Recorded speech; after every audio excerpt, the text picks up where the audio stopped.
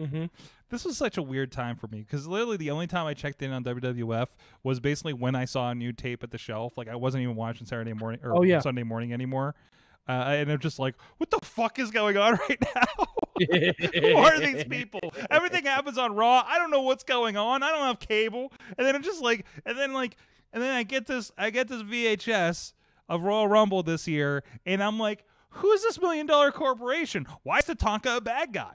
Why is Nikolai Volkov in a suit? Yeah, all these, so many questions, so confused. It was a time of confusion for both professional wrestling and my own body. So